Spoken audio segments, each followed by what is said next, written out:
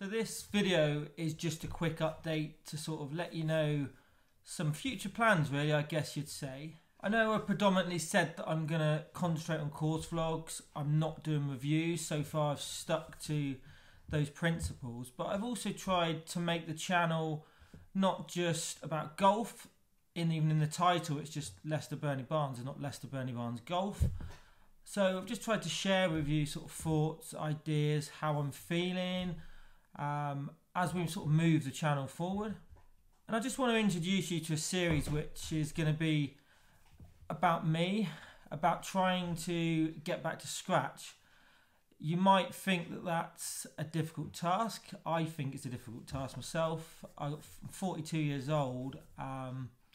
You've seen me play on YouTube for the last 4, 5, 6 years, from sort of the origins on Mark's channel right through to Dan's channel and now into my own channel. And I know it's not going to be an easy task. However, it's one that I feel that I can make a series out of. I feel that I can get to scratch with a bit of luck, with a bit of help from a few different people and sources, whether that be having golf lessons or some psychology lessons or even some fitness coaching.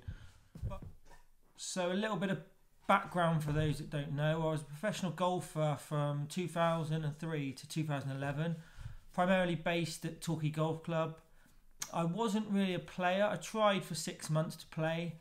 Played like local West Region stuff and some minor tour golf, but realised pretty early that that wasn't where my path was going to go. I wasn't good enough to play full time or make a living playing full time, so I concentrated mainly on the shop and coaching.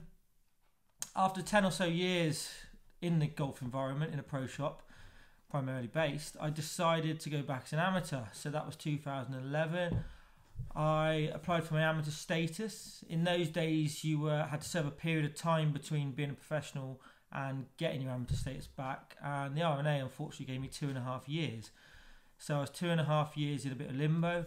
Churston Golf Club were good to me. They let me play in the competitions and get a handicap, but it wasn't an official handicap. I couldn't enter county events. I couldn't enter Southwest events. And my handicap was basically like a society or a club handicap. When I got my handicap back, I was off scratch, and I remained sort of scratch or one for sort of 6-7 years. Had a bit of minor success. I won the club championship at Churston a couple of times. Had a couple of decent results in county events, but I just really concentrated on playing locally and playing for the club. When the new system came into effect, my handicap was scratch. I think I was 0.2 or 0.3. And the new system with the average scores 8 out of 20, you know how that works. They gave me a plus handicap. So I was off plus 0.7, I think, which was plus 1. And then after a couple of comps, I actually got to plus 1.8, plus 2, which realistically I was never that good. But the handicap system was very much weighted on good scores. This is the tricky bit now, because I don't want this to sound like I'm looking for sympathy or that I'm looking... I guess sympathy and stuff like that, because or that I'm sad or that I'm depressed, because that's not what this is about. This is trying to explain what's happened to my handicap and how I'm going to move it forward. And I feel that it's almost like a bit of therapy by talking to the camera, by talking to you guys and girls at home, that I'm sharing with you my journey and how I, let's get all emotionally involved with this journey, and hopefully that you'll enjoy the series. So I sort of rejoined Churston sort of 3 years ago as a member from Torquay. I played a bit of amateur golf at Torquay, but came back mainly to play golf with my dad. My dad was a massive influence in my life, still is now actually, and he's the sort of main reason that I want to do this scratch series, to sort of make him proud and a bit in his memory, I guess you'd say.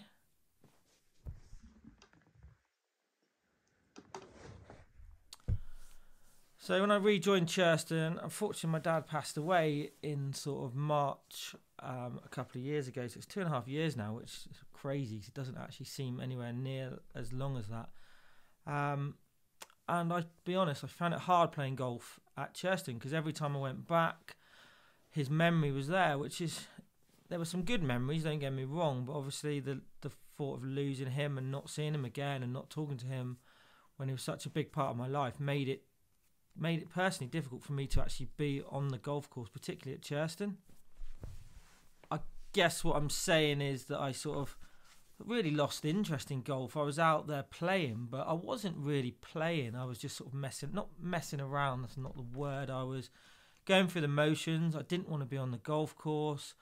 I had no levels of concentration, which is unlike me, because I sort of always made the best out of my game. It wasn't never particularly brilliant, but I could get a ball round. I would scramble. I wouldn't give up, and I was probably known for that more than good golf. The fact that I would be annoying, I wouldn't go away. I would keep chipping away and trying to stay in matches and competitions, whereas I sort of lost all that fight. I guess as well, I sort of gave up playing. You having a bad couple of holes and you just let it affect you, and you'd be like, what's the point? Why I'm out here? I don't want to be out here. I want to get off the golf course as quickly as possible.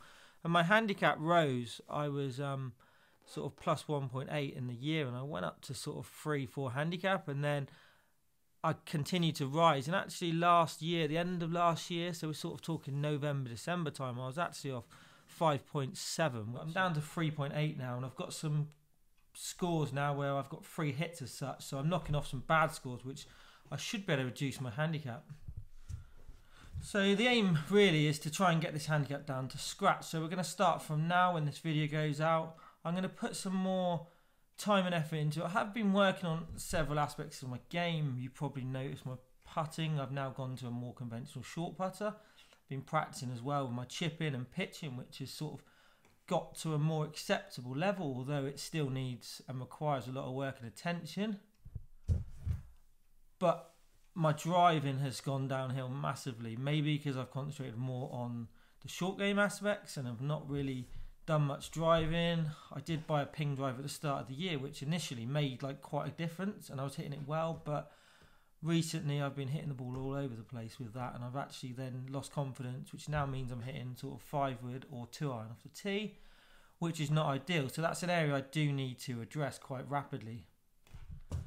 This is going to sound a bit like a sob story, but I actually as well, I thought I had gout in my foot last year, the end of last year, start of this year. But it turned out after x-rays and tests, I've actually got sort of arthritis in both my feet. It's not that bad, to be honest, at the moment. I can manage it. I'm taking some tablets for it, and it's not really restricting me. But it meant that until I got the diagnosis of arthritis, I sort of let my fitness go. I used to run sort of 3-4 times a week. I would football train. I would stretch and do stuff, but I've really neglected that. So at the moment, I do feel like I'm sort of not flexible and not as fit as I'd want to be. And it's probably important as well that I don't overdo it. I used to hit hundreds of balls a day, whereas now it's going to have to be quality over quantity, as they say. And every bit of practice I do is going to have to be...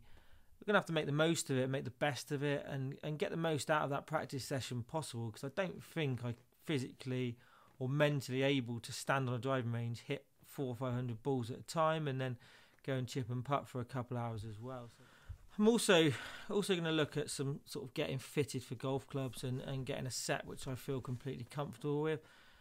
Nick and Richard at Sub 70 have been absolutely brilliant with me the last couple of years. I worked with them as in a sponsorship deal last year, and then this year we've just remained in touch, but I wanted to sort of carve my own path really and be sort of independent from any make or manufacturer. But they've been absolutely brilliant with me, and they've helped me out. They've sent me caps, bits of clothing, and said if I need any help with any equipment, they'll be there for me. So I'm going to sort of hit those guys up again and see if I can sort of create a set, some of their clubs, some of my own clubs, and get a set which I feel completely comfortable with, and get my gap-ins done as well, because I think that's really important that your equipment suits your game.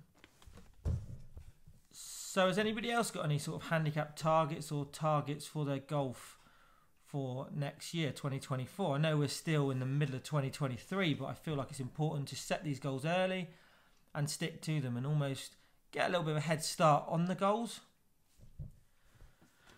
So what do you realistically think I can get to? I'm not going to be offended if you don't think I can do it. I mean, I've got doubts myself, but I'm going to give this a real good go in my dad's memory. And, you know, what do you think I can get to? Like, comment below. Is it realistic to get to scratch? I'm going to be 43 in September. I know potentially I've got the game, but having that potential to get to scratch and actually get into scratch is sort of two different scenarios. Right, I think I've talked enough now, so thanks for watching the video. Please like the video, please subscribe, and please comment below. Let's see if we can get to scratch.